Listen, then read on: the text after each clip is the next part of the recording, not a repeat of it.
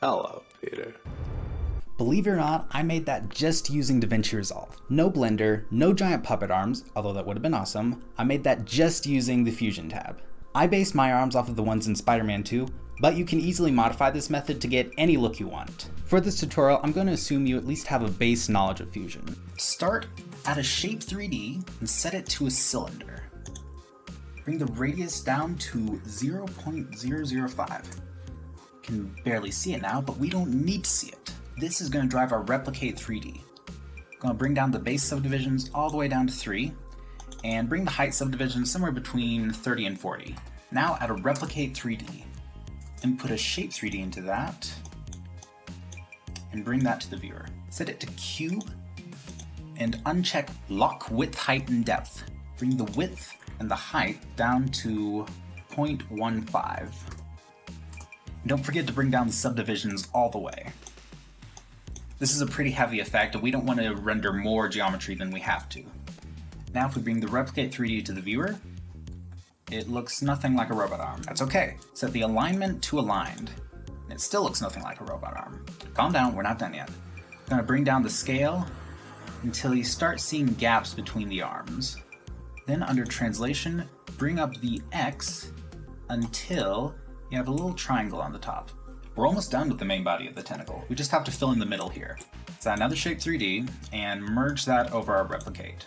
Set the shape to cylinder and check caps on the bottom and the top. Then adjust the radius so that it fits inside of our segments. You may want to bring up the height a little bit so that it lines up with the top. Also bring up the height subdivision some. This will be important when we're animating it. Now that we have the body of our tentacle, let's work on the claw. Above our tentacle, let's add a shape 3D and set it to cube. Again, unlock the width, height, and depth. Bring down the depth somewhere to about maybe 0.3. Again, bring down the subdivisions all the way.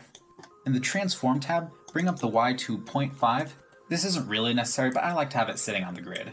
Next, let's add a duplicate 3D. Set the copies to 3, and then bring up the Y offset until there are little gaps between the squares. Now let's make it look like a claw. Add a bender 3D, and set the type to taper.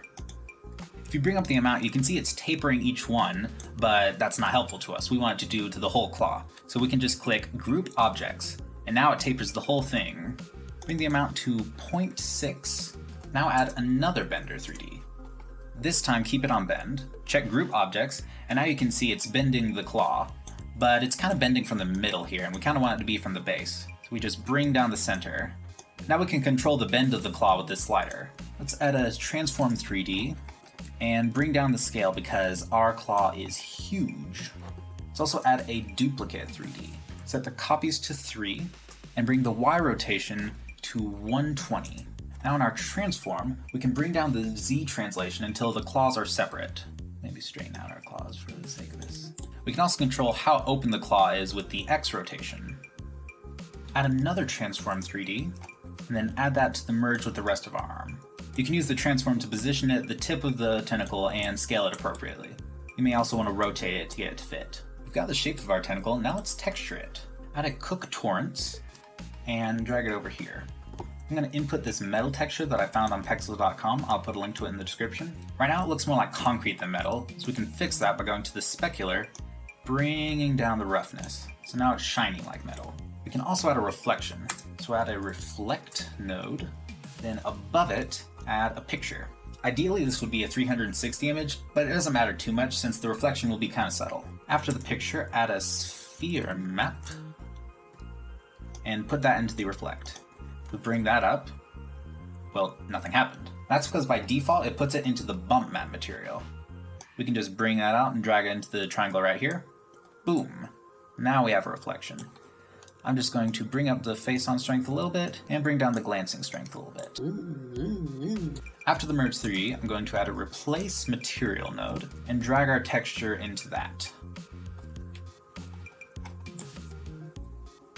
Just look at that reflection. It's beautiful. All right, we are almost done with the tentacle. We just need to add that little red light thing. If we add a shape 3D, that'll automatically add a merge. For some reason it wants to put the shape 3D way over here. We can just drag it back, set the shape to sphere, and under lighting, check unaffected by lights. Now that'll make it look like it's casting line instead of just looking like a plastic ball.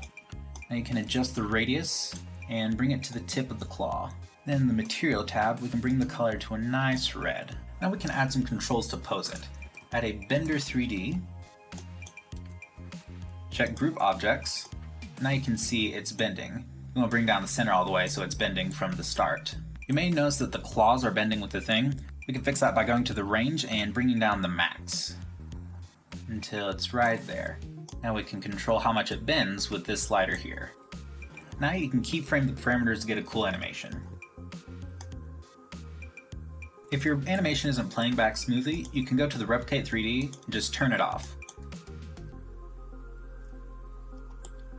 If it's still not running back, you can also turn off the material. Now we have our animation. Let's add Transform 3D and center our arm on the ground plane. Then under the pivot, we can bring down the Y so that the pivot's right at the tip of the arm. Set the Z rotation to 45 and then add a duplicate 3D. Bring the copies to 4 and set the Z rotation to 90. Now we have all 4 arms, but they all have the exact same animation. Depending on your shot, you may not want that, so there are really 2 things you can do. In the Duplicate 3D, you can adjust the time offset. They'll still have the same animation, but it'll be a few frames different from the others. Unfortunately, this will significantly slow down render time. The other option is just don't use the Duplicate 3D at all. You would copy your arm and then paste it 3 times and then give each one its own animation. Then you would position them into place and merge them together. This will look a lot better, but it'll also take a lot longer, so it really depends on how much work you want to put into it. For the tutorial, I'm just going to keep them as they are. Another thing to keep in mind when doing this is what's going to be seen in the camera. If you're only going to see 2 arms in prominence, then just animate 2 arms and leave the other one static. Now we can turn the material and the replicate back on, and add a camera. A nice trick for positioning your camera is turning on the dual viewer, bringing the merge into both, then right-clicking on perspective, and clicking on the camera. Now in this one, we'll see whatever the camera is seeing. Another trick is using the target in the camera's transform tab, so that way it'll always point at what the target is, no matter where it is. This is kind of a side note, but POV Doc Ock arms look so cool. Once you have your camera set up, you can add some lighting. I like using a directional light. All you have to do is rotate it and the light comes from a different direction. But try to match your footage as best as you can. Then add a renderer 3D. Set the renderer type to OpenGL render, and enable lighting and shadows.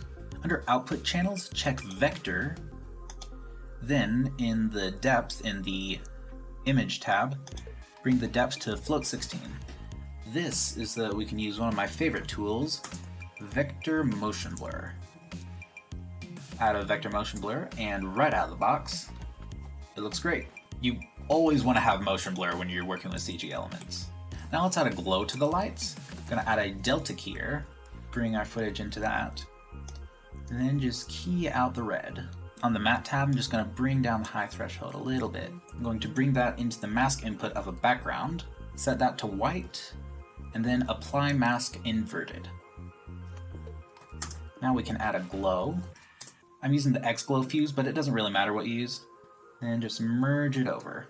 Ideally, you would render this with alpha. If you can do that, do it. It's way better. But like I said in my Spider-Man video, it's never worked for me. So I just merged it on top of a green background and rendered that. For the composite, you want to film your subject on a green screen so that you can put them in front of the arms. If they move around, you can track something on their shirt and then attach the arms to that track. I do want to say, this method isn't a replacement for using Blender or Cinema 4D. You could probably get better results with them. This is really just a fun project to show what all you can do in Fusion, which is a lot. If you enjoyed this video, give it a like and comment below what is your favorite Spider-Man movie. Mine's got to be Into the Spider-Verse, but let me know yours down below. Also, if you have seen No Way Home, please be cool and don't spoil it for anyone else. Alright, I'm out!